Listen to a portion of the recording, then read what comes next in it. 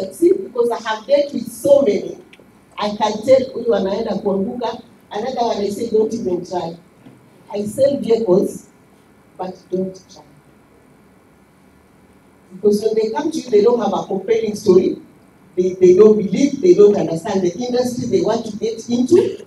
So, don't waste your money. But those who succeed, and I've seen them buy truck 1 to truck 400. Truck 1 to truck. They stay on course. Stay on. Their business is transportation. It's their anchor business. And they focus on it. They know it 360. They know their threats, they know their challenges, they know their opportunities. So they stay focused, they know their business, they are ruthless about costs, always trying to cut costs so they can optimize their profits. They lead by example. Utakuta kwa ofisi yake early in the morning, ashafika, ameketi. First to arrive, last to leave. Especially in the formative time of an entrepreneurial journey.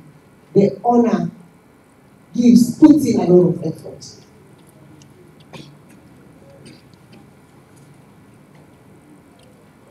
They pay debts.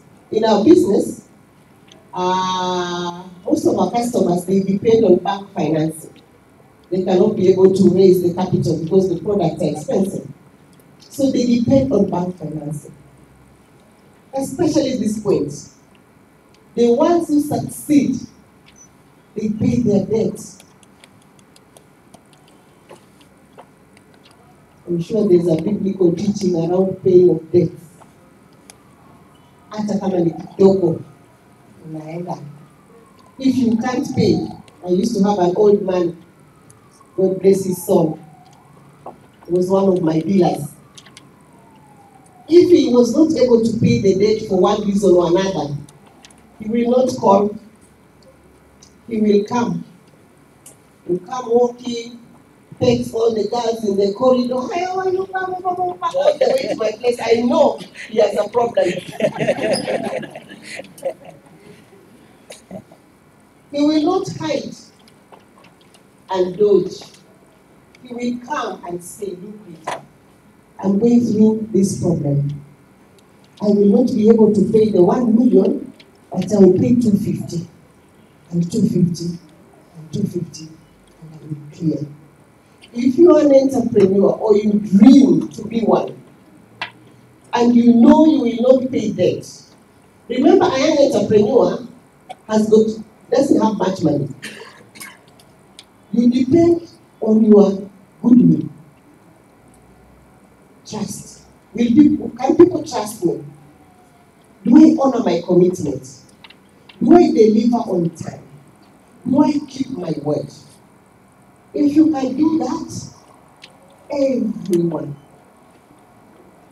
everybody in your value chain, your supplier and everyone, they will support. In 2016, there was a change in regulation. 2015, Mishuki rules came. 2016, interest cap came. Messed my business. Ordered a lot of vehicles. Had a lot of inventory. I was not able to pay my supplier for the first time in the history of the company. But because I used to pay them religiously, 37 days on the dot, the check will hit the bank. And I called them and told them, look, Nikubaya, I will not be able. I have to reschedule all my payments. I rescheduled. They allowed me. period of 1 year, I was struggling to pay them. COVID came, I was cash rich. I paid my supplier in time, when everyone else was struggling to pay them. Malipo, debt management, all the successful ones I have seen, debt management is a big one. Honest and integrity is another one. The ones that have succeeded, they are men of their word. They hire good, they pay well. We are successful in my organization because we share. We share with our employees. So in navigating your entrepreneurial journey, I believe you will now share. Whoever you hire, 1 or 2, pay them well. They also have needs. Make sure you pay them well.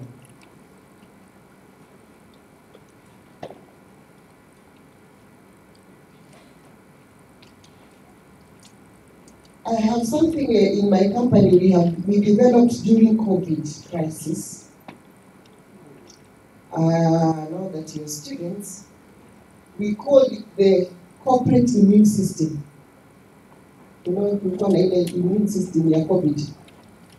For a business, we developed a framework. We wanted to find out what made us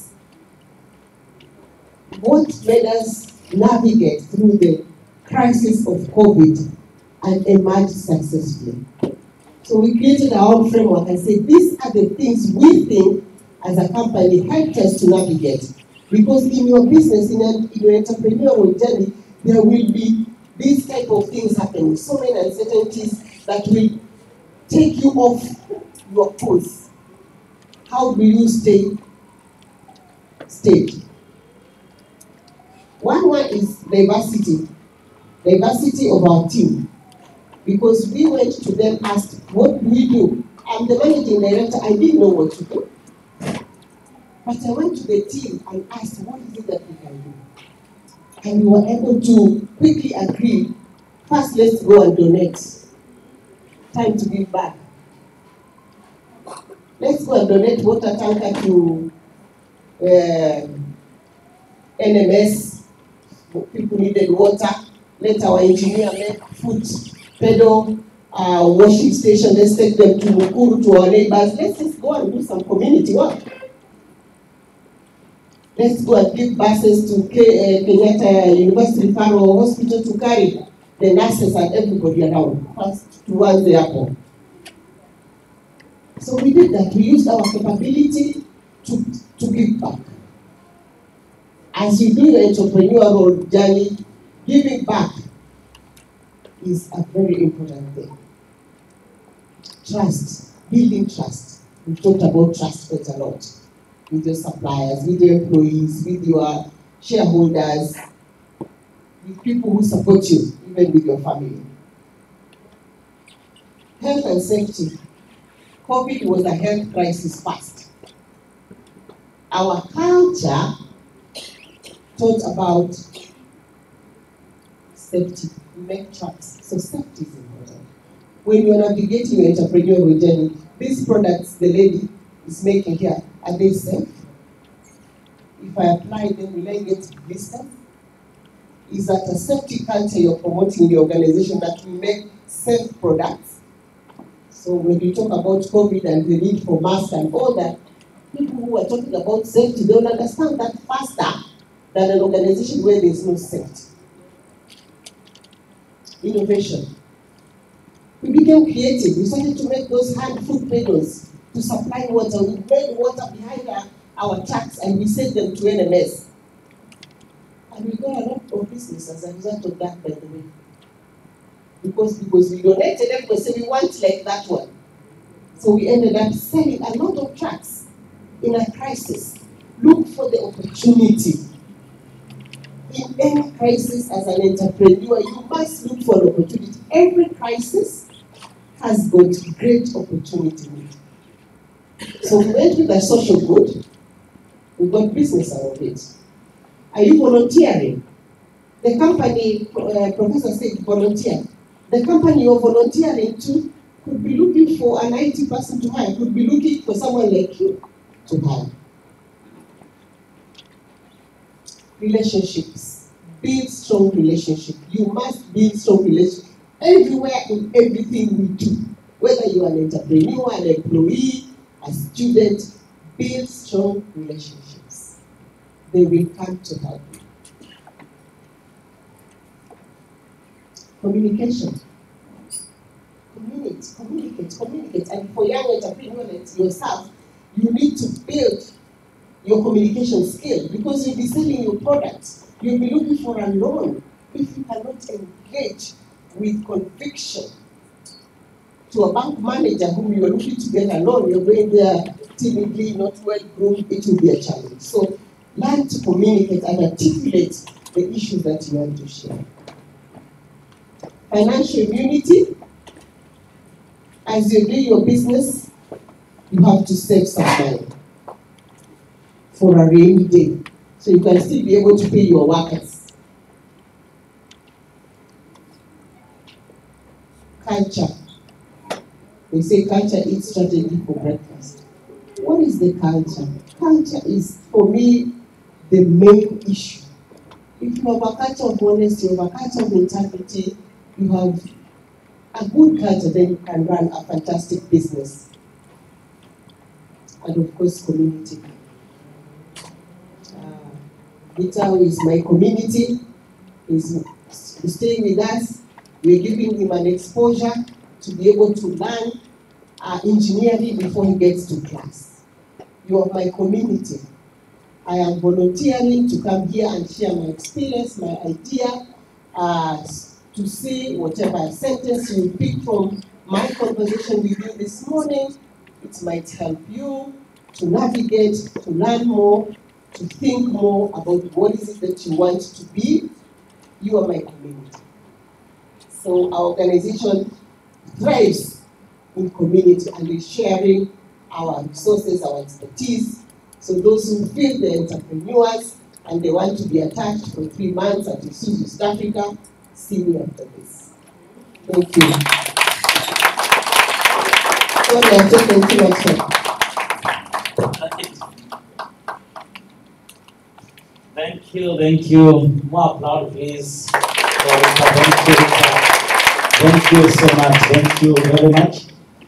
Members, I don't want to tell you how much you could have paid for such a talk. I have attended many talks. I have paid for them. Rita, how much did you charge? Let me not go there because I know what she will put. Because it is worth the fees of the whole semester for the 1 hour, talk. I don't want to go there. So thank you very much, Rita. Yes, kindly be drafting your questions. We will be getting to a plenary session after our second and last speaker. Be drafting your questions and direct them to the specific speaker based on what you have heard from them. And I urge you students, kindly let us remain. Let's have less movements unless it is completely very necessary. This is for you, not for us. We have closed our offices to be here with you. Principal has closed our office, very busy office, to be here with you. And brought such people to talk to you. So kindly, let's have it. For our Muslim brothers and sisters who are going for prayers, you do it as quick as possible, like you always do, and then you are back. Kindly.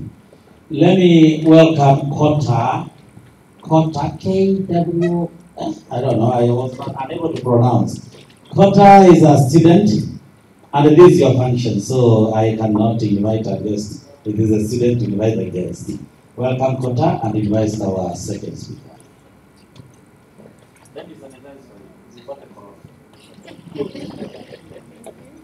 Good afternoon. My name is Kota Mohammed, a student studying IR and in the School of Business and Economics. I am here today to invite Dr. Gasheri Mbao. Dr. Gasheri Mbao is the CEO of Shell Natural, a manufacturing company that specializes in natural hair and skincare products. She's a medic, an entrepreneur, and a philanthropist. A graduate of dental surgery at the University of Nairobi, she forged a new path in entrepreneurship after a short stint as a practicing dentist. However, the root canal, pun intended, of her entrepreneurship travels all the way back to the halls of residence at the university from the year 2008, when she took her initial chances at selling airtime and subsequently accessories for women as a way of supporting herself and her younger siblings. When Dr. Gasheri decided to embrace her natural hair in 2014, owing to her busy schedule as a dental intern at the Kenyatta National Hospital, she came face to face with the difficulty women in Kenya face finding products for natural hair. What was most unsettling for her, though, as a medic, was the number of harmful ingredients that went into most beauty products.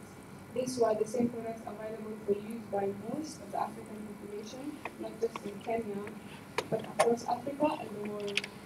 She embarked on a plan to call back Africans to embracing clean beauty, the same one their forefathers used without encountering the many lifestyle diseases that are now characteristic of our society. It is out of this dream that Chef National was born. Her venture into the world of business did not diminish her quest for knowledge. Her pursuit of an MSc in health economics and policy speaks to her passion for the intersectionality of policy and practice for better development outcomes for the public. The African conversation, specifically its leadership, women and the youth, are issues that are close to her heart. She values forums that foster this and is using her venture as one such forum. Through Share, she seeks to empower women and the youth while cultivating essential leadership for the communities within which Chef operates. Gasheri is a public-spirited, evidenced by her engagement with her local community in Tharaka, where she grew up. She is passionate about empowering marginalized communities through Chef's community-based model in areas such as Kilifi and her own community, Tharaka. She is also involved in offering free medical care to the locals in Tharaka, Kilifi County, through her initiative, the M&K Foundation, named in honor of her late parents. Guys, join me in welcoming Dr. Gasheri Mugalu.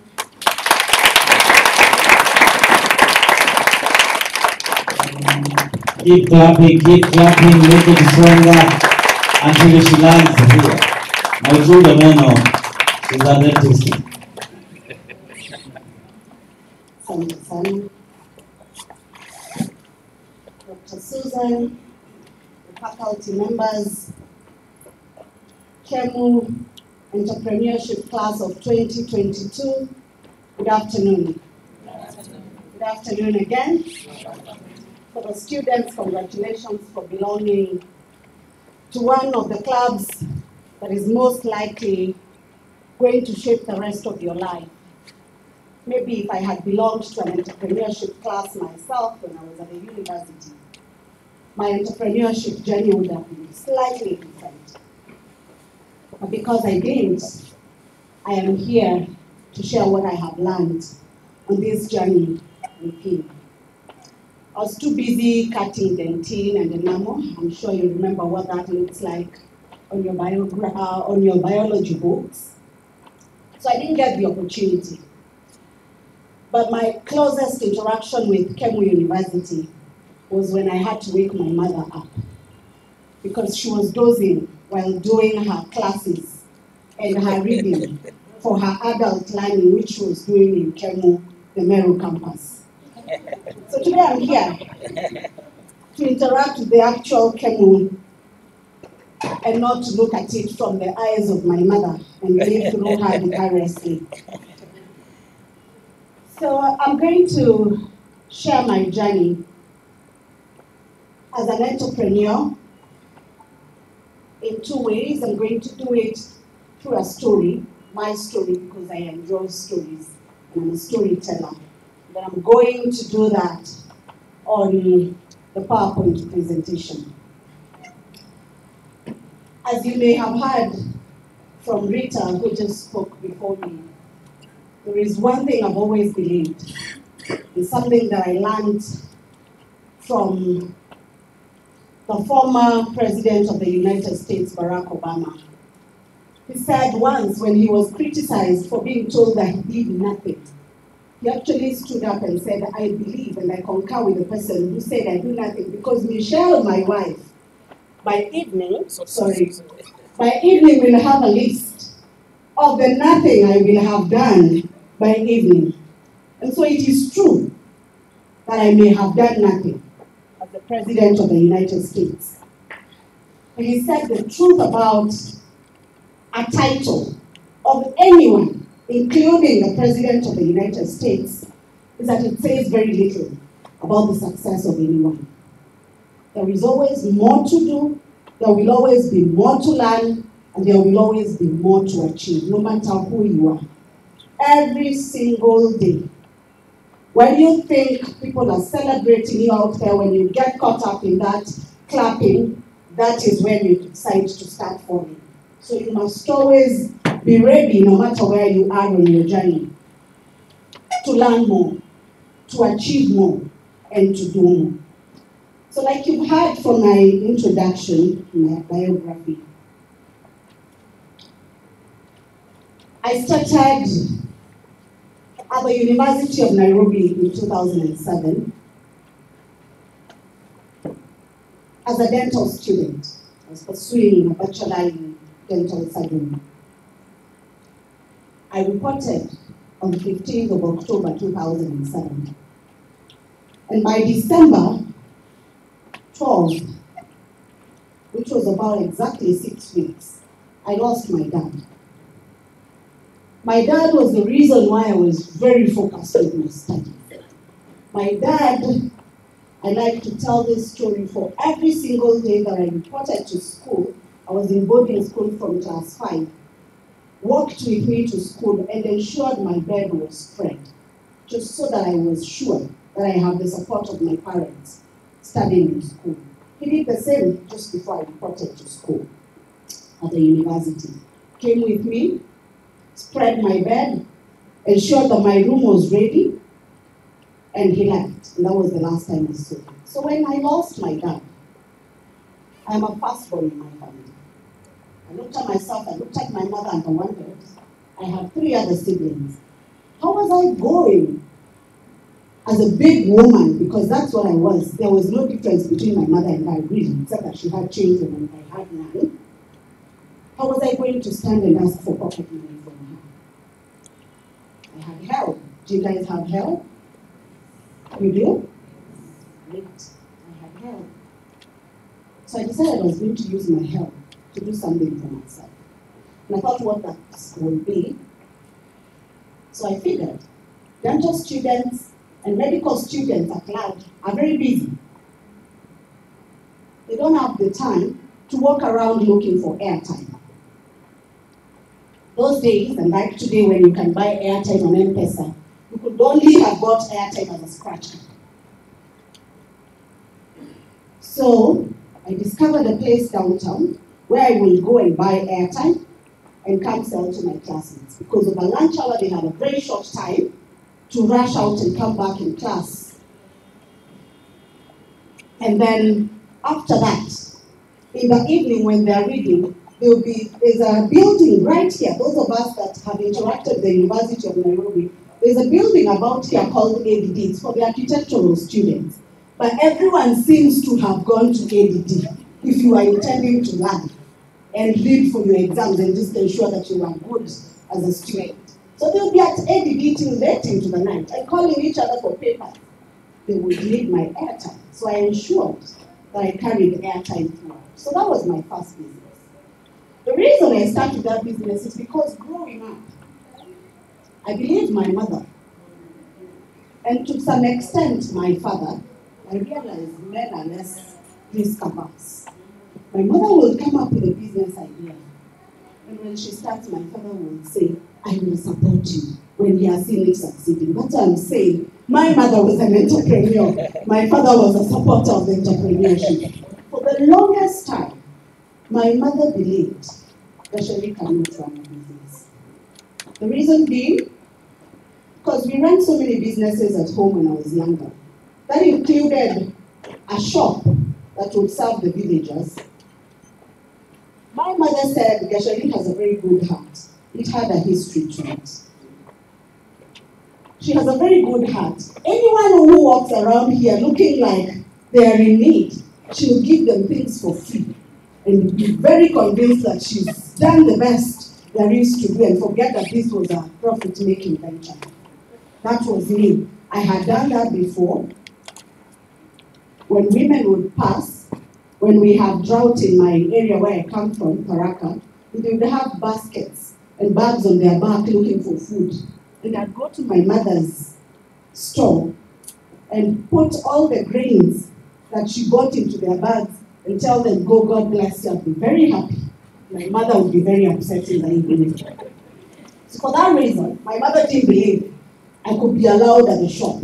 Said, no, maybe leave her to do the portioning. There'll be somebody else to pick the money. But at least not the shop. She'll give people things for free. So this, for me, in retrospect, I realized was an opportunity for me to actually get myself off the mindset of, I am too good, I will give for free. I had no option at this point. I couldn't give for free. I was the one in need. So I got pushed by the need to be able to at least raise money for myself, for my full school fees, and I never went once with school fees balance, and for my own pocket money.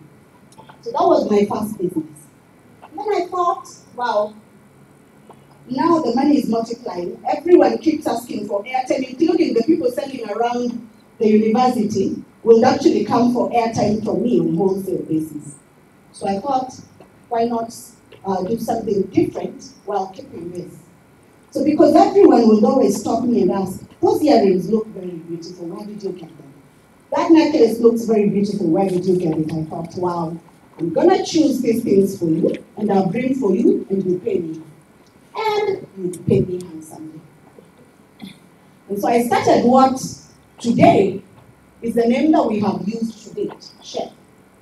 Chef was my room in the university. That's what I called it. So the first ever Chef was Chef Jewelry. And so people would buy from me. Yesterday I met someone who said, you know, I still have your jewelry that I bought from you when you were still a student, and it's just as good as when you sold it to me. And that expanded. And I started selling handbags. And I extended it to clothes. So by the time I was in third year, what would happen is I would, on a Friday, as my friends would leave class, and they go to watch movies because the week has beaten them proper in class. As they go to watch movies, I'll have booked an Akamba bus, ready to travel to Kampala, back from Kampala by Saturday evening, and have those products within my room in campus. And then I opened a shop in Meru, in Tharaka, a place called Marimanti. So I'd send them there, and by a motorbike I'd come from Tharaka and be back in class. Monday morning I'm seated in class like I don't know what you people were doing, and you don't know what I was doing. We were both in class, so it's fine.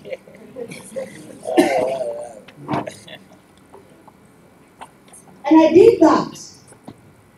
And then the worst happened. Third year, I lost my mother. End of third year, just before my exams for third year. Now, I had 4 babies that nobody prepared me for. You know the one that you carry for 9 months, you know it's coming. The one that you wake up and it's yours, you don't know what to do with it. So I had 4 babies. I had my sister who followed me, who now had a child. I had my brother, and I had my sister. My brother and sister were in class 7 and in class 8. My brother was just remaining with about 3 weeks to sit for his KCPE. And he's lost a mother. So I somehow had to step up very fast. You realize when you're a firstborn, even the ones that are of age and have children, once they lose their mother, they think you're their mother and there's no other way around that. So you suddenly have to just rise to the occasion. So I did that. And so besides just doing the businesses, what else I want to do? In the evening when I'm done with school, I thank God my parents had very good friends, and they were good friends to people. So their friends who were within Nairobi will get me teaching opportunities in their friends' houses. So there'll be children whose parents are privileged, they don't understand chemistry, they don't understand physics, they don't understand maths, they don't understand biology. By good luck, when I finished Form 4, I'd been taken up by a high school in my rural area to teach as a non-trained teacher. So I had a bit of that history. So I sat and I would leave the university in that evening. This is Kenyatta Hospital. That's where the hostels are. This is third year and fourth year. So I'd go to the stage for Kenyatta, go into Gumo, take a matatu that comes from Gumo and crosses to South B. Then I'd finish, and at 11 p.m., this route was my route. This one here next to Kemu. And then I'd go up the hill and be in the hostels. That was second year that I started doing that. So when I was in third year, it was easier because then I'll just come back into Kenyatta and I liked at the state that I walked in. But that was it. Then I finished in fourth year. I still ran my business for jewelry. When my mother passed on, she helped me a lot in managing the shop that was in Marimanti. So what did I do? I closed it. And I closed it in a hurry because it wasn't a pleasant situation. My security was at risk, I needed to close it. So we closed it. And I went at a loss, complete loss. So I was listening to Moi and this chicken and I said, those were my chicken. They died right there as I watched. So I came with the clothes, and the best I could do is there's a lady that I sold what I could. What I couldn't, I gave it to a lady who used to assist me in cleaning around the hostel to go and start a business. And so I finished the university. And those days, and like today, when you finished medical school, you go straight into internship under the government. So we started internship at Kenyatta Hospital. I think when you are just an entrepreneur, once it gets into your blood, it's like becoming a politician. It's addictive. You just have to do it. So I'd still continue with my business in jewelry. And so what I will do, now I formed a Facebook page. We called it House of Design. Eventually, my room in campus, by the time I crossed to the other side, we upgraded from Chef Jewelry to Chef House of Design. Remember, I had clothes to sell. So truly, we had designs. So, in Kenyatta Hospital, I will wake up very early in the morning, do deliveries for the orders that have been done online, and then go back to the hospital, serve patients, finish in the evening and finish the rest of the deliveries. And also I would ensure that I sell to the rest of the interns we were working with. They had money. They had been paid by the government. And our supervisors. I don't think there's anyone in Kenyatta who didn't know me because I sold them jewelry at one point of the year. Then I thought, my schedule is too tight. Unlike everyone else who leaves Kenyatta and then goes home to rest, and then the schedule of being a dental intern is very crazy. So on a week that you're on call, you are the one who, you actually move from your house and you come to live in Kenyatta Hospital for a week. So I carry my suitcases and come live in Kenyatta Hospital. In that week, you are the one who attends the outpatient clinic. You are the one who attends the emergency area. You are the one who is attending to the emergencies that go to the outpatient clinic as well, and the ones you're booking in emergency, you tell them to meet you in the outpatient in a day or two because you can't see all of them at the same time. You are the one in the wards preparing theater lists and ensuring that patients are taking their medication, and you're presenting those same patients to your supervisors. And those supervisors don't realize that you're doing all these other work. They think the only thing that you're going to do is present to them. So they expect you to know everything. So you have to know everything. You still have to be in theater with them, assisting them as they do the surgeries. That's how dental interns are always fainting in theater. It's true. I did faint once. But that schedule is what I had to plan. And on top of that, I had a business to run, which I took very seriously, by the way. So I decided one of the places that I was wasting a lot of time, and every time I walked in, I always had a solution, was in the salon. So I had straightened hair that had chemical on it. I'd always walk to the salon and tell them, do you have leave-in treatment? I don't have time to wait. I can't sit here. Because I knew that would cut the process down to almost half. I realized it was getting irritating for the stylists. Every single time I'd come with the same story, I don't have time. And I thought, when I started seeing a few people sporting short hair like Rita there, I thought, wow, that looks good. In fact, feels like being a man. You just need to get into a shower, and you shower from the top to the bottom, and you walk out. So I did that. One day I walked out of my house. By this time, post my internship, I'd gotten married. One day I just walked out of the house in braids, like these ones, and in the evening I came back with hair that was less than an inch high. Of course, my husband looked at me and wondered who this was. But that was my start of the journey of keeping natural hair. What I wasn't prepared for, I went to a village school. Your lecturer here in general will tell you. In the village, as girls, when you go to school, you don't keep hair. Of course, there will be politics around it, and the half of that used to be you're competing with the teacher. So I kept short hair. I kept short hair. And then I went to boarding school in class 5. My mother thought, let me make work easier for this child. So I would relax her hair, and then it would become straight. And so when she puts a comb, it just goes through. Mothers just have solutions, don't they?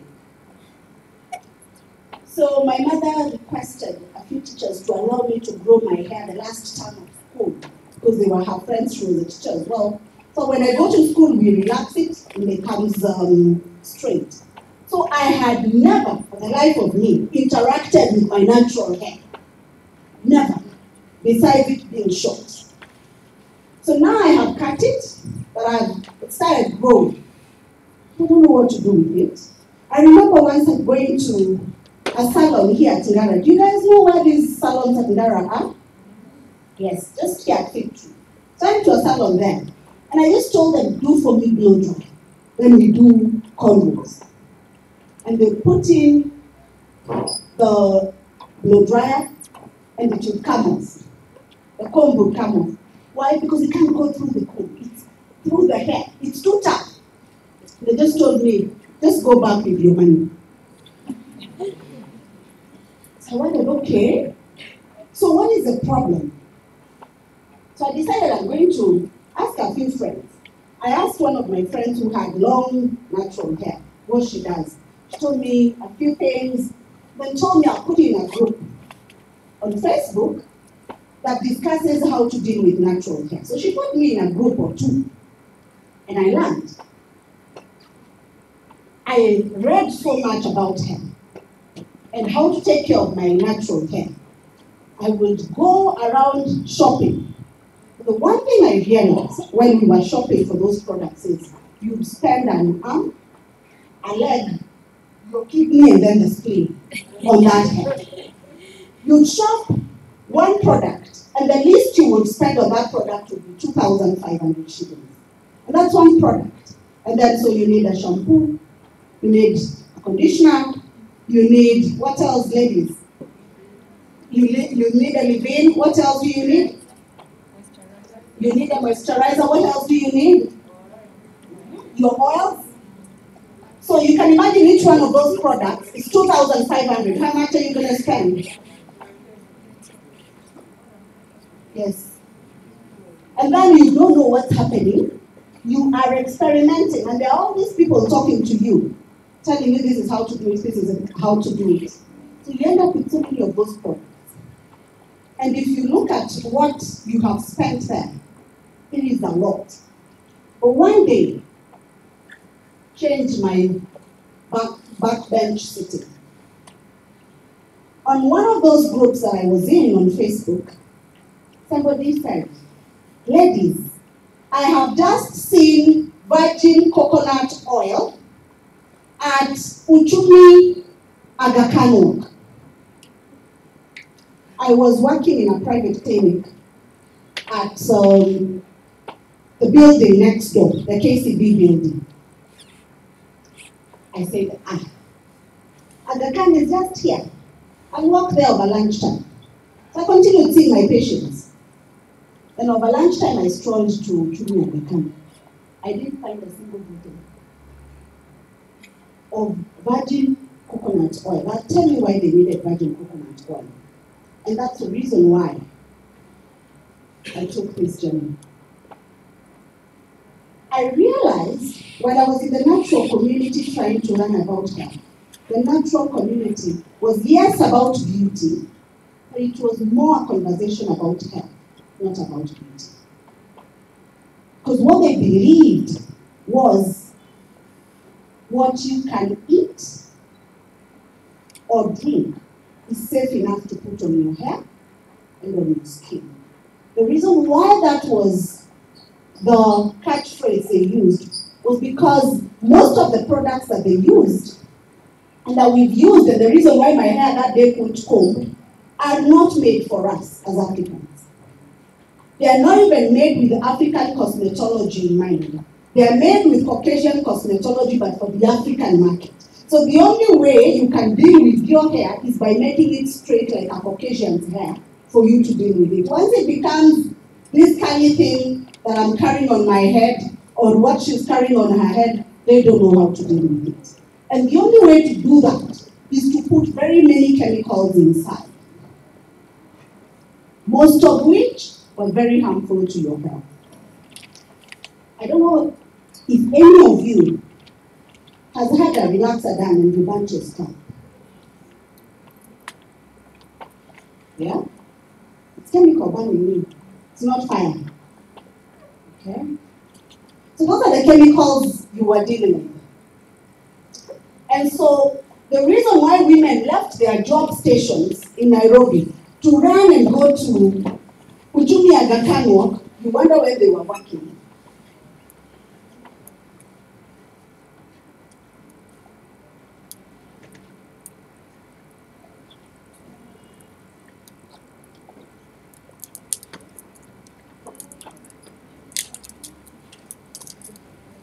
So, the reason why this will be what they thought is because they needed to be able to see products that responded to their own African hair. Those products will only be available, the few of them that would come would be available from the US or the UK, because that's where people started talking about healthy cosmetics. So that's why we would be paying $2,500 for that to be made from them. So I thought, we have the ingredients here, but we're paying so much for them. But on top of that, women are not concentrating at work because they need products. When they hear there's a product somewhere, they run for it. At that point, it's not like today when you walk around and you find natural products everywhere. Someone would have to have traveled to the US or the UK and come back with a suitcase full of products and sold to their friends. If you're not their friend, you have no products. So that was what I was responding to. And from that day, Chef Naturals was born from there. I told myself I was at least going to begin from what was the easiest thing to do. Avail the oils for the market, at least for women to stop running from their workplaces into shops. And so the one thing I had was social media. And so we started our business on social media. would pack my products from my son's bedroom, and then I would ensure that I deliver them. I was still the accountant. I was also the one administering the office just in case you call to ask who Chef Naturals is. And I do all that work, sales, marketing, and everything. Then at some point, I managed to bring on board two workers, one to assist me with deliveries, because we were operating on social media, and the other one to assist me with the actual social media work. And that's where we began. From there, we found ourselves in a one-bedroom house, because there's no way we were going to be able to afford anything more, in a residential place, because you cannot afford to be where people are having industries. Then we moved to a 3-bedroom. Then we found ourselves in a 5-bedroom. At this point, our clients had taken so much trust in our products and in our care for what they were doing. They requested, please, would you consider, instead of just giving us oils, also give us the shampoos that we have to get from the UK and the US. And that is how our second brand, Sheba, was formed. So in 2017, we started at the Kirby facilities in South Bay. 2018, our capacity couldn't fit at Kirby. We moved, I asked one of my people to assist me, and we looked for a very small room, somewhere in the industrial area that could only accommodate the production. So we moved there. And then thereafter, we thought the 5-bedroom could no longer contain us. So we had to look for space next to where we had started. And that's how in 2019, we ended up in the industrial area. I am giving this story just so that I paint for you what real entrepreneurship from the ground up looks like. I'm glad Rita has narrated what it looks like to join a company that's already formed. Then there is the bait. So you have to deal with the ground upwards.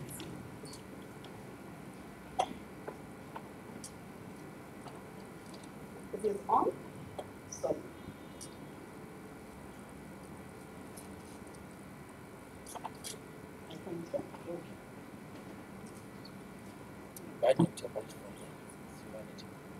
Okay, great. My best definition of an entrepreneur, from where I stand, is someone who is self-assured and self-doubt. Because along that journey, you will doubt yourself a lot. I'll tell you, the instance for me that was the most challenging, and the one I doubted myself the most, was the moment I had to quit my dentistry completely and move into being an entrepreneur full-time. I actually did not tell my family. I went to Maragua, I resigned, I came back, and they saw me every day at the office, and they didn't understand what I was doing. They assumed I was on leave. And then one day I called them for prayers at the office. And my father-in-law asked me, "Are you sure this can pay you?" I always laugh at him because even the shelf of books I had, he asked me, I like the way Kemu is pronounced it. Maito is my mom. No, my mom. But this always stay here, or you asked for it to come today, then you will return it where it belongs. That was a point of self-doubt. But you can never survive in business without both self-doubt and self-assuredness. And I like to call it self-belief as well. Give me the next slide. What are the pull factors that sent me to open Chef Naturals? Like I have said, I saw a need. People needed healthy products.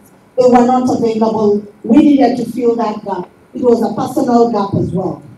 But besides that, I realized that I was also speaking to health at a public level, because you realize a lot of the children nowadays will be born with issues like eczema and such kind, and we ended up having to deal with that. So we didn't end up just where we started. The road has taken different other routes from there. So just showing you how our business looked like at the beginning, those were our products. This was our Sheba brand when we started. That's where we have rebranded to. That used to be our initial logo. The current logo is the one that's very clear there. This is the first training we ever had for our staff. There were just 2 of them. This is our current shop now, on Moy Avenue. That used to be our small factory when we started. We had no equipment whatsoever. That's our factory today. Please take me to the next slide. Thank you. These are the highs and lows of what operating a real business looks like. I have pointed to our first office and where we did our first training. This was on a day that we launched our first actual manufactured product. That was at the Intercontinental Hotel. We were launching our Sheba brand, which we manufacture ourselves. And that there is still our second office. This was the first time we appeared on anybody's newspaper. That was in 2017 as we launched our Sheba brand. And those there are the people that were in attendance with us. Maureen today is working for L'Oreal at the Paris office. She was one of our board members when we started. That there, I would like Boke to show us castor, black castor oil. That there was the day that we were launching it the first time. That's after we have rebranded to the new brand. Give me the next slide. So, this one. Yes, that's how it looks today. That was the previous image. This was what I was, and this is what you expect to be as a budding entrepreneur. You'll be the one that doing the administration, doing the accounting work and ensuring that the maths is working, doing the marketing job, doing the sales job, doing the deliveries and becoming the communication liaison. So really, like Rita says, you will be the one to arrive first in your business, and the last to leave in the evening. These are some of the times that we found ourselves in events. This was in Nakuru. We were trying to teach people what it is to be a natural. These are other events that we have done, and this was our team that we were working with at that point. Give me a next slide. And so, I have talked about the vision. But then the point about the vision is, it does not always end up the way you saw it at the beginning. Yes, there is the basic, the core of the vision. For us, which was to offer affordable products to the market. But with time, that has deviated. What we started with as just repackaging, we found ourselves in manufacturing proper, which I never thought for the life of me would happen. I found myself at a point where I've had to make a decision to quit my job as a dentist to just do this purely. I found myself at a place where we've had to revise what kind of packaging we are doing and add more products to our product line and attend to more markets than we thought we could. Find ourselves opening shops which we never thought we could. That is what it is to find yourself on a journey that keeps turning. So the one thing you have to keep in mind is to be alert. At what point does an opportunity present itself? And at what point do you take it on? Otherwise, if you're not alert, if you're not attentive to the needs of the market, you end up getting caught up and becoming irrelevant to the market. And so basically, I know we watch entrepreneurs and you pick that favorite one and you say, this one, I like their story. And you want to deal with that story. And you think the way their journey has been is how your journey is going to be. Can never be the same. So just know, even if you operated the same business in the same space of natural hair and skincare products like we do, it will never be the same. The traditional arc does not apply to everyone. So, like I said, it is not a linear journey for any one person. Innovation is what we are here to talk about. I want to believe that I have spoken about it in my story, in terms of process, in terms of product. But also the one question and challenge I want to leave you with is this. are entrepreneurs who are innovating. Is it inherent in them? Or it is something that is in the market? And so you find the need, you just identify it. You come up with a need, and so come up with a market as well and decide this is innovation. Or is there a market that is existent and you look for the solution and you give it to the market? What is innovation? I'd like to leave that with you. So that's our factory. Those are our people packing. What are the highs? What are the lows that we have experienced? The highs, I have talked about them. I'd like to talk about the lows, but really I wouldn't consider them as lows. Just the challenges of business. Business in this country is heavy. And if you are not built for it, you will give up very fast. One, the regulatory framework is very burdensome. Then you need capital to think about. You need to think about the different licenses to operate a business. You need to think about HR issues, because we find ourselves in a dispensation where the older generation that believed very seriously in hard work is very different from the current generation that we're dealing with. So we have to keep evolving and figuring out how to handle different generations depending on how they have been exposed in terms of where they're going. Next, so the one thing I must leave you with is to stay assured and positive about entrepreneurship. It works, and there will never be a better journey that you will take. I will be willing to take two members of the entrepreneurship class under my guidance to see where we go with this journey. So, to the team that leads the entrepreneurship class, I'll be glad to receive the names once it is decided on. Thank you. Wow. More applause, please. That was a great one. Thank you so much. Thank you very much. Thank you very much. I'm sure you have enjoyed a lot. Oh, thank you. Actually, I think you require a whole lot. This story is lovely and very sweet. Welcome our guest, Rita, and actually, please have a seat. Ladies and gentlemen, I didn't want to waste any time. I know, Rita, let me apologize. You know, we are living earlier, but sorry for keeping you. You know, the schedule of our CEO, we understand, we know, but umejitolea kufanyia nchi kazi. So here we are. So, sindio, amejitolea hivi kujitolea. As I told you, if he charged you, you would be surprised. So, ladies and gentlemen, without wasting any time, I'll be going straight to the questions, and I'll be taking about 6 questions at most. So, kindly be very quick. Shoot your hand up so that you can be able to ask your question, then direct it specifically to a specific speaker, and that will.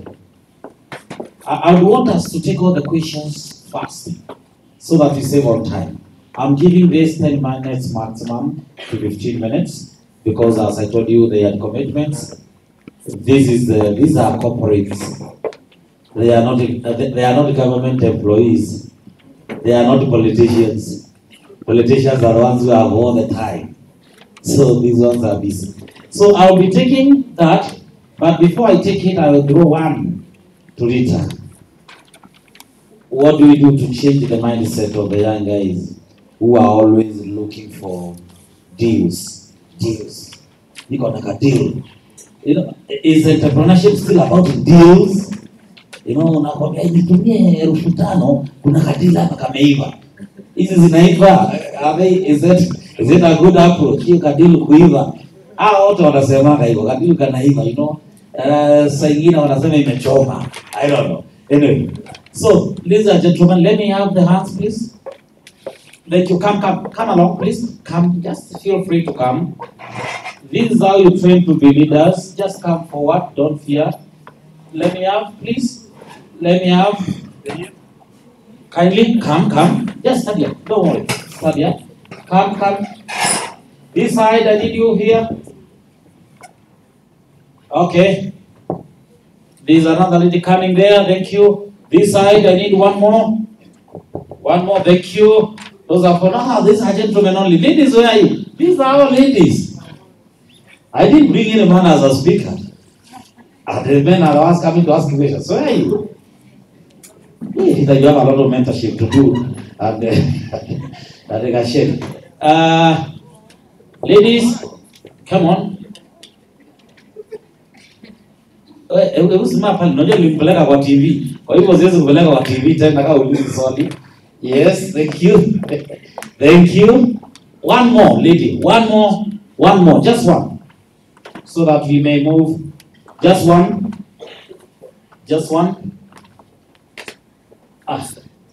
Ndio watu mnaogopa nini sasa? Okay, let me start with those who are here. Thank you. There is a mic there, and you can ask a question if it is one or two, direct it to a specific speaker, and then he or she will pick. She will pick, not he or she, but she. Thank you. Let's take it fast. Hello everyone. I'm Emmanuel Bitonga. I tend to have a common interest with the latest speaker. Native speaking has just come from that. I tend to have the same interest in their products, specifically for beards. So I'd like to ask, how did you go about the canning issue? Because I've been thinking about it, and in my interest to begin such a product, I've had a problem with figuring out how I'm going to source scanning equipment. So I'd like you to kindly share that. And also, unfortunately, I'm not part of the entrepreneurship group, but I'd like to request that as you take the two, that you add me at the group. Rita alisema lazima uze mayai kwanza. Analeta tu. Hi everyone. Let's move this side. Don't go. Just move this side so that. Hi everyone. Thank you. Good afternoon. My name is Kemu. I'm a student for the Entrepreneurship class, a business consultant. My question is to Rita. What is the gap that you have realized in equipment in the business department? Like as business students, we're trying to figure out what the market is looking for. For me, I'm a procurement student. So because of like your company, you build your own systems. You're looking for, as a procurement student, am I of value for you, or do I have to start my own capacity? Thank you. Thank you. After you are done, you can have a seat so that the one who is speaking can start where he is. Ndio uonekane na kamera bwana. Huko mtandaoni kila mahali. Someone is following you from Germany and I need to see you.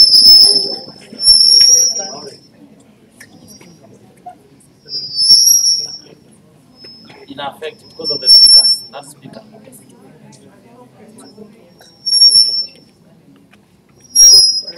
My name is Brent Namaya, and I'm a student for business class. So my question is to Madam Rita.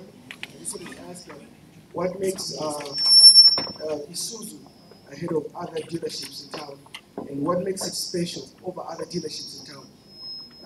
What services do they offer ahead of other dealerships? And the second question is it okay for one to feel satisfied if, let's say, one is in your position, heading a very big company like that? Is it okay for one to feel satisfied, or it is good for someone to go ahead and look for greener pastures somewhere else? Thank you. Can you try and come up here so that the mic is far from the speaker? Kuja juu. Pada juu kidogo. Yes, that one. There is okay. So that the mic is far from the speaker. Thank you. Hello, good afternoon, everyone. My name is Brenda Wangare. It's okay. Continue. The chairperson of the Entrepreneurship Club, and I'm glad to be here. So my question goes to Dr. Kasheri. why would I choose to purchase a product of said and not any other product? And the second question is, as you are starting up your business, did you have any partners? And is it safe to start partnership when your business is still young? Thank you. Thank you. Let's move fast. Thank you so much. They are noting. Hello, guys. I don't know whether you're able to hear me. Yeah, we can. Okay. I'm Adbiwa Garang, and I'm a student of IR. My question is on. It's about as you people transport a lot of things using this card. What are you guys doing as Isuzu to limit air pollution and arrest climate change and global warming? Since that global warming is an issue to all of us, and it's a worldwide issue to everyone. Recently, I would just add on something little. There's something about the Nile water that is happening in South Sudan as we speak. And it's all about drinking of the Nile water, the Nile River. So the issue has been stopped recently simply because of environmental issues. So I am asking the same thing here, but it's nothing to do with the Nile water. It's everything to do with the transportation. So what are you guys doing about the global warming? Yes. Thank you, yes. Thank you, proceed. Good afternoon, everyone. So my question is to Madam Rita. You didn't have any experience in the industry you joined. What actually inspired you to join that industry? Because currently I am a student of international relations, and I like houses, I like real estate.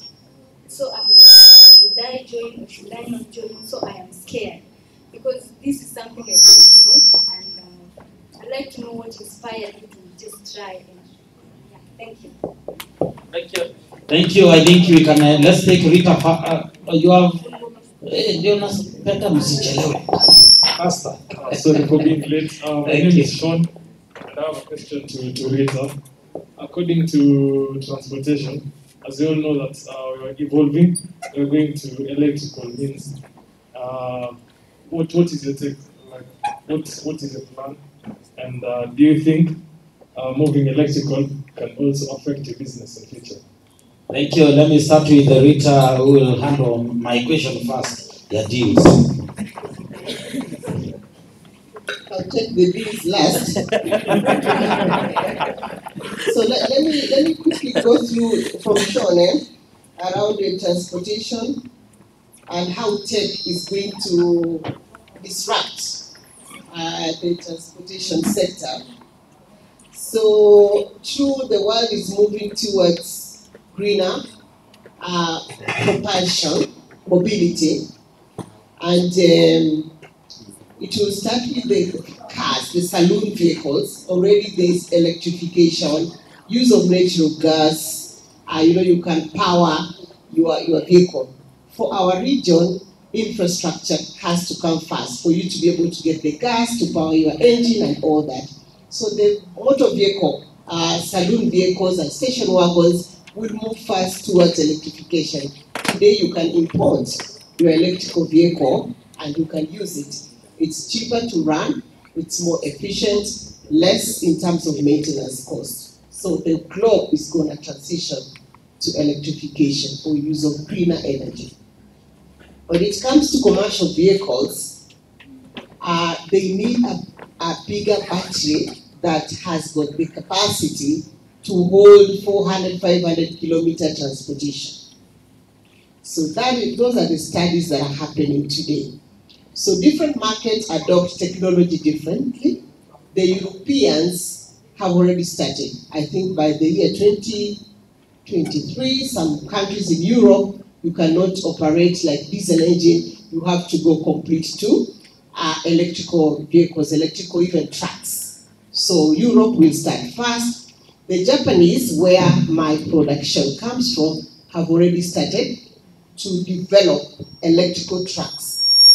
And the key challenge for electrical trucks is, as I've said, the battery life.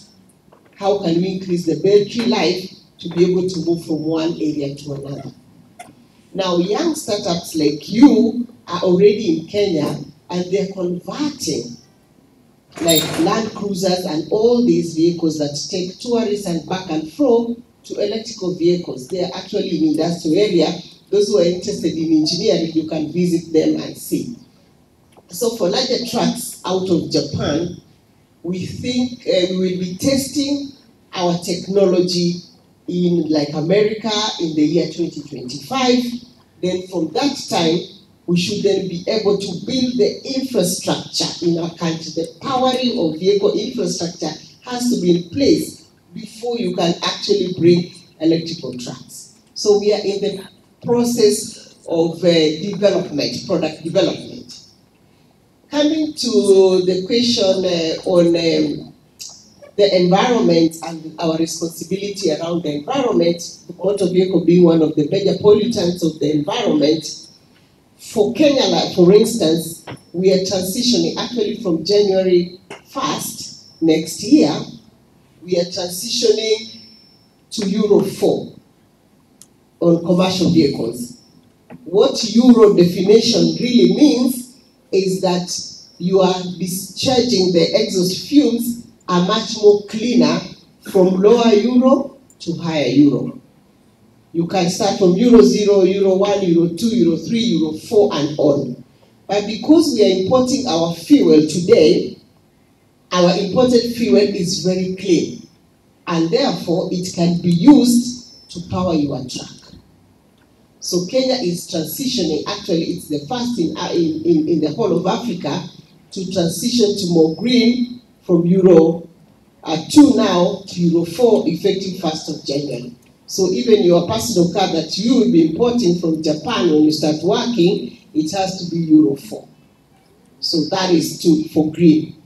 But also there's a lot of NEMA work. A company like mine cleans its water. We clean our water before we discharge our water into the environment today. All water is cleaned, you can use it from our factory. So that's part of the greening initiative from a corporate social responsibility point of view. We are planting trees, we are doing everything we can to go green. But from a regulatory standpoint, the transitioning is already there. When we get the charging opportunity, then we will then move to electrical vehicles, maybe in the year 2030, 2035. Okay? Can I take all my questions? Yeah, it's okay. It's okay. If an employee is working for us, a very organization that is doing very well, should that employee seek new alternatives? I mean, new opportunities. Yes, we live in a world of opportunities. If an employee finds it fit for them to stay with us in our company, for sure we welcome that, we develop them, we give them challenging experience so that they can really learn and grow. But if an employee finds new opportunity, which will make them even grow more, we support that because we are in the business of helping people to actualize their full potential, whether they are working with us or through working with us, we have developed them to take their next big job. We bless them so they can be able to continue to grow. So our company is not the company that restricts. It gives people wings so they can continue to fly. So you could exit. What makes our business special? Sheer hard work. So first we have safe and great products that bring value to our customers. When a customer buys, when Kemu buys the school bus, I believe the school bus of either the church or the school has been with the school for over 20 years. That we can assure you. So we make great products that give great value to our customers. Our execution is next to none. We hire extremely intelligent. I'm going to question one. What does it take for you to work for us? We hire very, very competent people. You must be a second class upper or a first class honors person. And we've changed our hiring model. We hire and we train. So you finish your degree, you have got a first class or a very powerful upper second, we take you. We take you for 1 year, we pay you very well. But you're on training. You can make a decision, we can make a decision whether we employ you. You also can make a decision during that 1 year of training on whether to stay with us or you can get another job and go. What do we do in the 1 year with you? We make sure we expose you to all our businesses, whether it's marketing, sales, purchasing, distribution, manufacturing, and all that. We develop you as an individual. In the meantime, we are looking for fit. Who has got those entrepreneurial skills? Who has got the right culture, the right attitude, the right work ethic? Who amongst you is resilient enough to navigate the challenges of modern day place of work? Then we take you. The other one, if they are not able to fit in, we will release them, but they will be able to fit somewhere else very, very well. But we keep the very best. I think I've answered all my questions. Anyone have not answered your question? Around? Inspired you to join?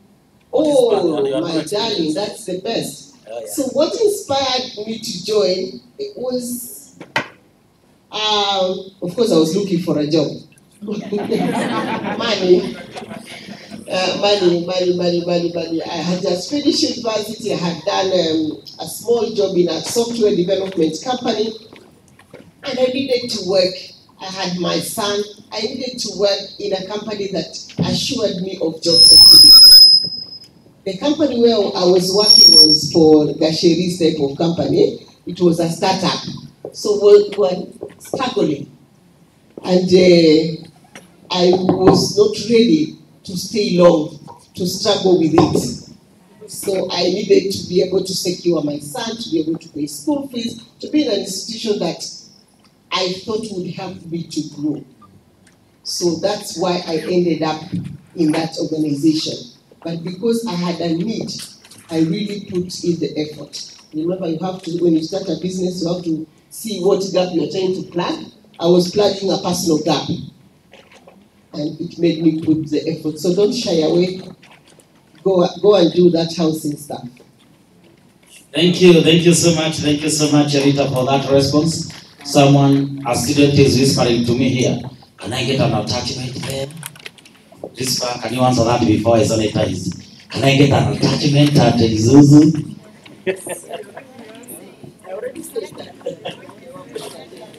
Thank you so much. Yeah, and for those who are looking for deals or dispute deals, is it a business that will grow, like our business?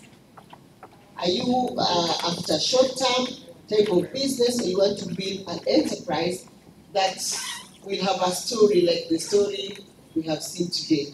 So there's no problem with short-term business and long-term business. Do you feel happy? Thank you so much. Let us take now share the naturals, and then from there we'll just be left with the vote of thanks. Please stay calm, and we almost celebrate.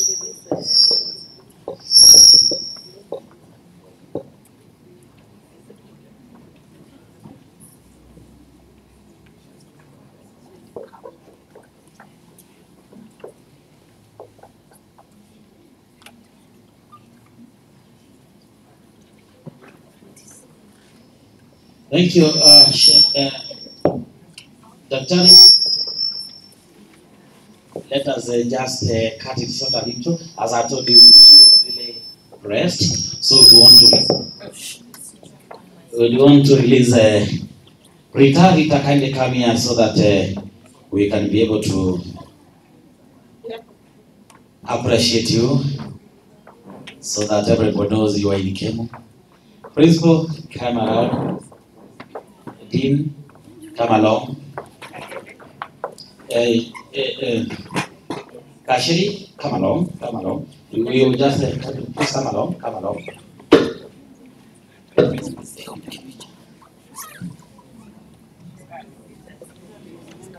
Yeah, kindly face the camera. Tilt the camera. Principal, I think the camera is on this side, the one which is online, so that we can be able to at least can't go around. Thank you. What is it? Remove it, just unpack it, so that you don't say Rita was given a lot of money. In an envelope.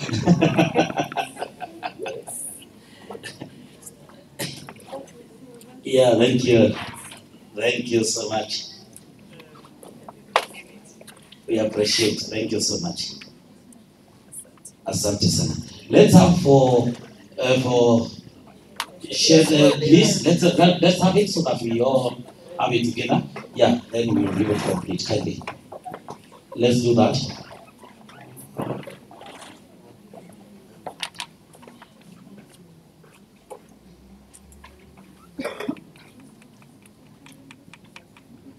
So kindly students, najua umesikia jana, lakini ukiangalia pale nyuma niko na kakitu. So don't leave. Yeah, where's the camera? Yeah. Thank you.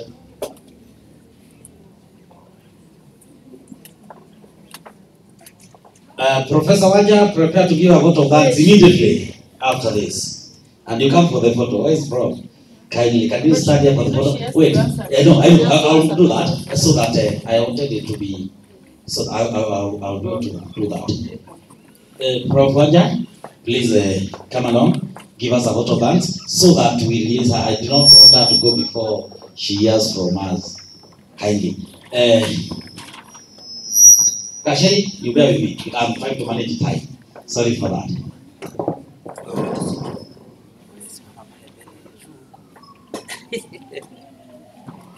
Okay, good afternoon.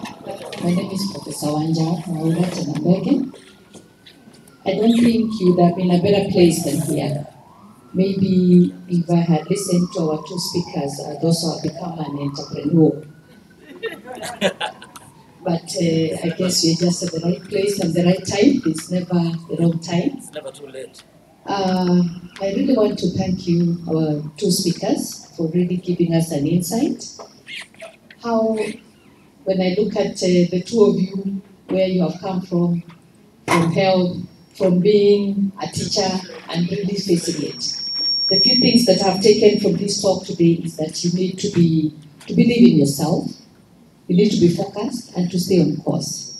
I'm sure they have not told us the laws. You have really painted a nice picture, but I'm sure you've had a few laws, but staying on course really makes sure that you make it. We really, really want to thank you for taking your time. We know you're busy, and for really being here and giving us those insights. For us who are grown up, for the students, you have it. Now you had. Take your time, volunteer, stay on course, and you will make it. There is nothing that you cannot do as long as you have your mindset, and they have told it to you. We have always told you, but maybe hearing it from the industry and volunteering, the small things that you do. For that, some of you who are my students have always said, the small things that you do will make a difference. Grow your CV, listen to these kind of talks, they will take you far.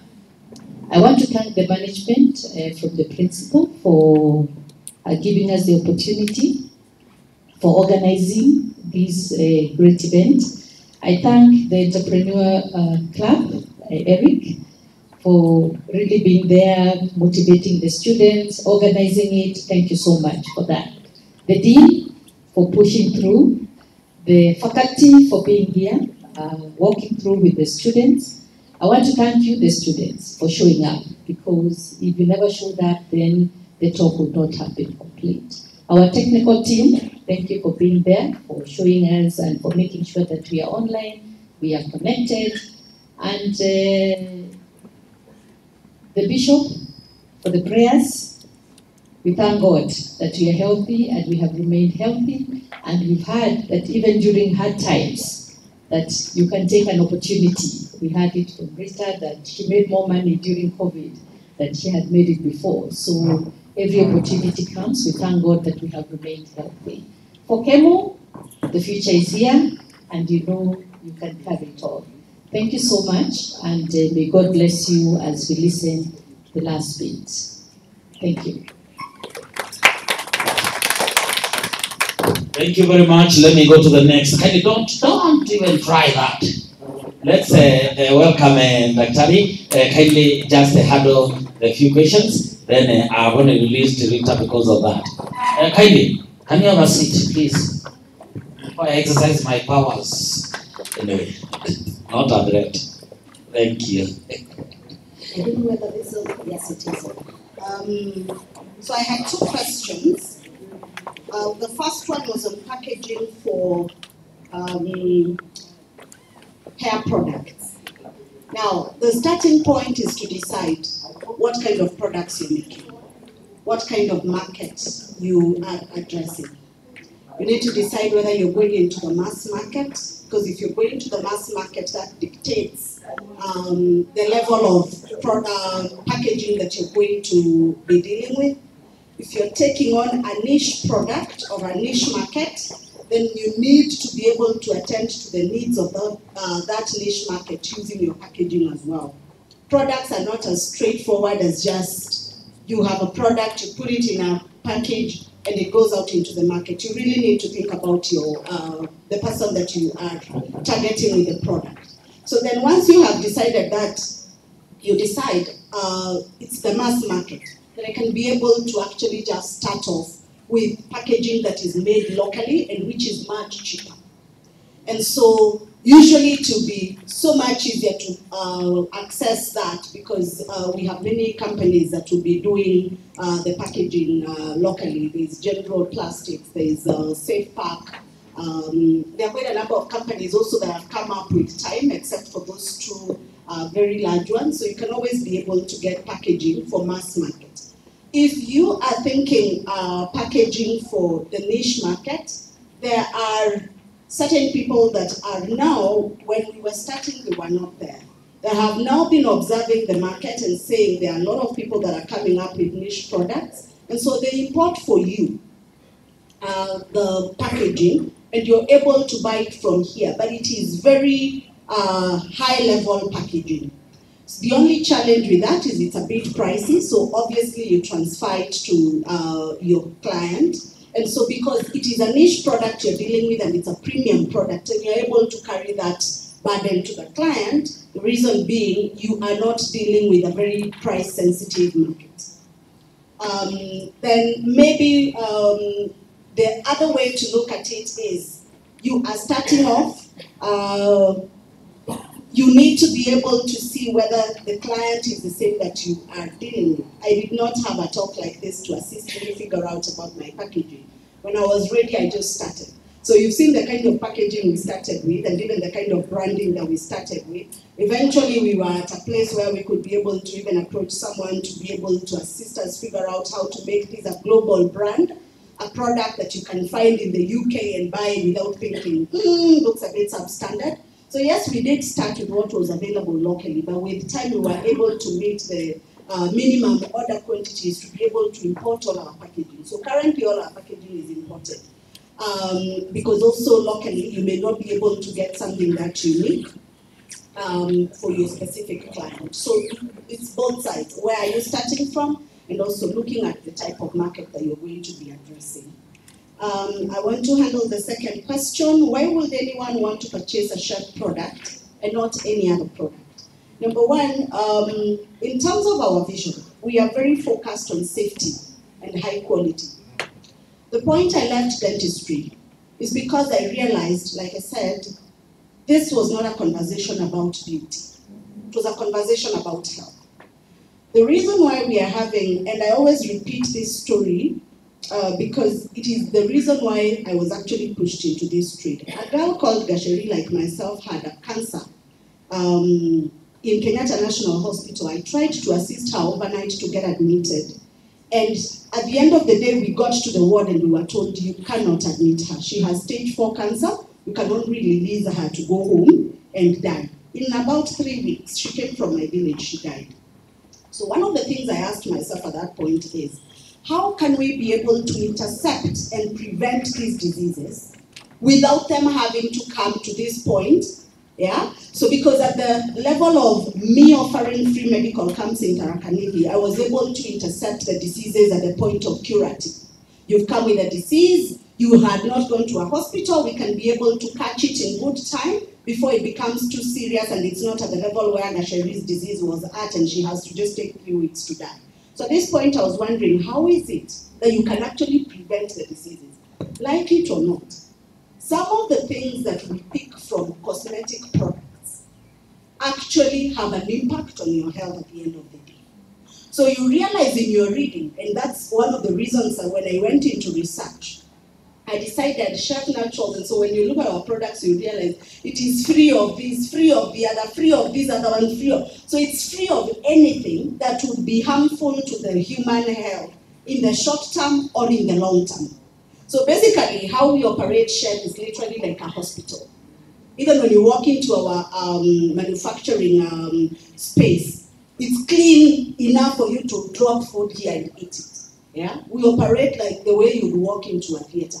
Because we believe that when you are taught about medicine and how you get diseases, there are accumulative factors. It's usually not one factor. So maybe it could be genetics, you could be probably smoking, it could be alcohol here or there, it could be you have consistent trauma in an area that predisposes you to a disease or another.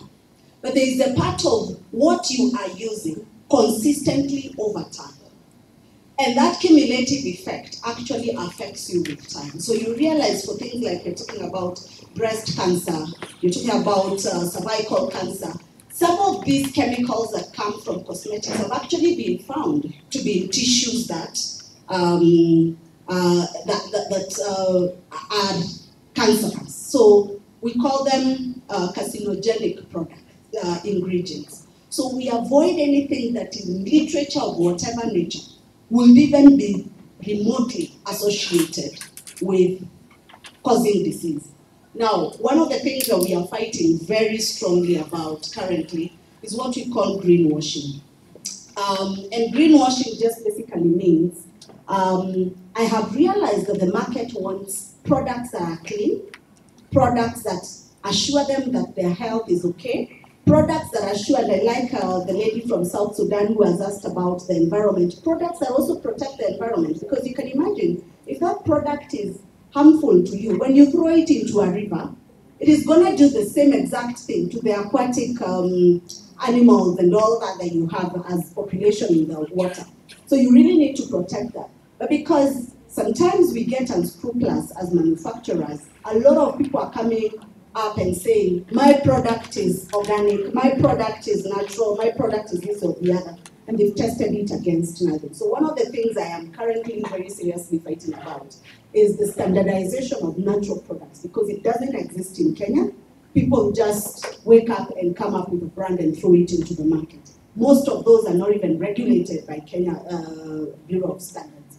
So that's would be the difference between the product you find on the shelf and the next type of product. And we run that as the way you would run a clinic, basically.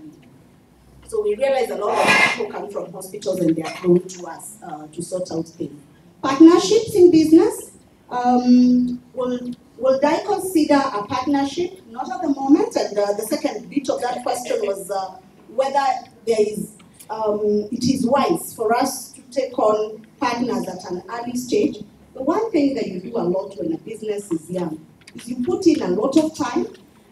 Yes, there is a resource in terms of money that you put in, but I can tell you, you can't quantify your time and even start to put a value to it. It is a very expensive affair. Currently, I'm still alone. We've just completed 8 years of being in existence as a business. Obviously, I'm looking forward to the day that we say like Isuzu that we have celebrated 140 years. But I can tell you, if I decided to sell right now, I'll sell cheap. So I am not willing to sell.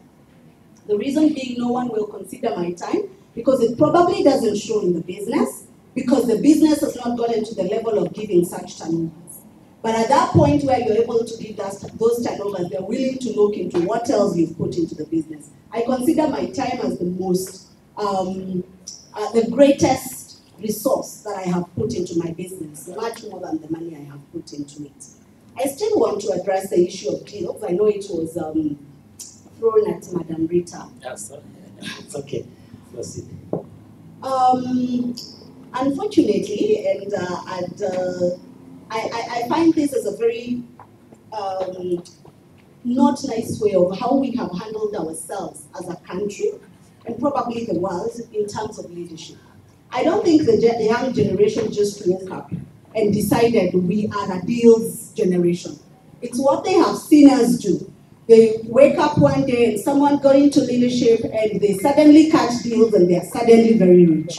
Someone got into this place or the other. So the one thing I have consistently said, there is great need for all of us to cultivate doing the right thing in every position that we are put in.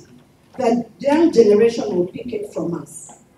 But because the young generation is here with me today, I will tell you one thing. The times that I have done the right thing, it felt better than the many times that I either lied or tried to take a shortcut.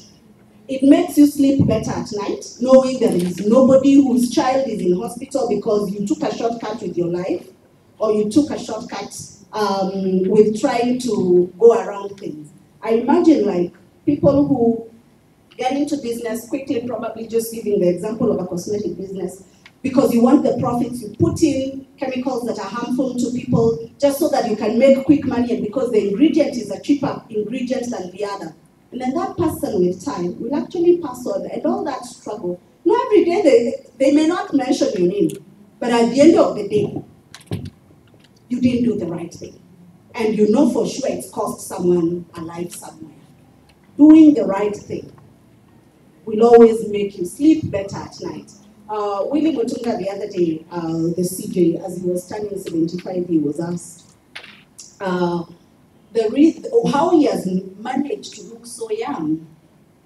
And he said, out of the other reasons of keep fit, eat well, he said, don't have too much money. Well, the only thing he was basically trying to say is, you may try to gain the whole world and lose your soul at it. So please don't gain the whole world at the expense of doing the right thing. Thank you. Thank you very much, Rita. Thank you. Don't move. Don't move. Something has come up. Somebody has asked which job is more stressing between dentistry and the one you are doing now. Which one? Have you fainted in this one any one time? I'll tell you, entrepreneurship is much more stressful than dentistry, by far. I think I struggled in dentistry a lot when I was a student and when I was doing my internship. The rest of the part you were enjoying just cutting teeth and ensuring that people's jaws go back to their normal position when they dislocate. In business, no one tells you what is coming tomorrow. And for that reason, I am a person who gets bored very easily. Dentistry tends to be very repeaters. Every other process is basically the same. Today I did this type of a canal, tomorrow I saw this other one. It's literally the same job throughout. In business, things are different and the challenges are different. Thank you so much. Rita, tell us that last you have something for everybody here, isn't it? I'm told there's something for everyone. Yes. Me included. Although I have no hair. If I'm only included too. Oh, Gasheri, no, don't sorry for that. Yes, okay. So yes, we ensured that we carried a sample for each one of you to be able to sample what Chef Naturals does. A clap for that, please. Yeah. So So we carried in a small shampoo. We were talking innovation today. So what our shampoo is actually a shampoo bar. That's why I'm calling it small as opposed to little. Because if it's liquid, then it's little. So it's a small piece for you to be able to see how shampoo bars work. And the reason why we put it into a bar, number one was obviously being able to protect the environment in terms of having to throw away too much of plastics into it, and we also take back our packaging. The other reason why we made it into a bar is so that it can contain so many ingredients that are good for African hair. Then we have a deep conditioner. A deep conditioner is a treatment. So some of you will get the deep conditioner, others will get the shampoo bar. The deep conditioner just basically contains protein and moisture, which is what your hair is made of. Thank you so much, Gasheri. A big applause, please. You have taken so much time. Thank you. I can now allow you to take your seat. As you take your seat, please, if you have any time, kindly those who want to do personal consultation for 2-5 minutes as you move away, as you go out, then we will appreciate. The student, she has offered 2. So uongee na Eric, sijika utaongea naye vizuri ama utafanya vizuri kwa kati. You have to look for a way. Hata kama ni exam, apatie wawili. So let me welcome Mary Dabari to pray for us as we conclude. And we can do that while studying. And before that, before we pray, I think there is some refreshment. Somebody will be organizing. Who was that, Jeff? Nani akona hiyo mipango? So that we can have a direction. Is there someone? Eric, who is coordinating that? Somebody will be there to give you the soda. How you pick up yourself after you failed after one entrepreneurial initiative. Thank you, Dr. Gasheri. So let us pray. Father, we thank you for this day. Indeed, we honor you, King of Kings.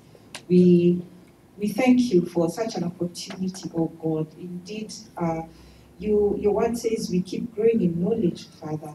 And we thank you for today our hearts are filled, oh God. Our minds have been expanded, King of Kings. We thank you for the opportunity to gather together as your children, Father, and for the inspiration, dear God. We thank you for our guests, Father. We ask that you bless the work of their hands, that you continue to expand them, dear Lord. We also want to just thank you for Kemu and what we stand for, Father. For indeed, we have seen you. We have seen you work through us, Jehovah God, even as we nurture these dear, young ones, Father God, as they move forward in their journey of life, Father, as they start off in education, Father, and continue towards their entrepreneurial journey and even towards employment, dear God.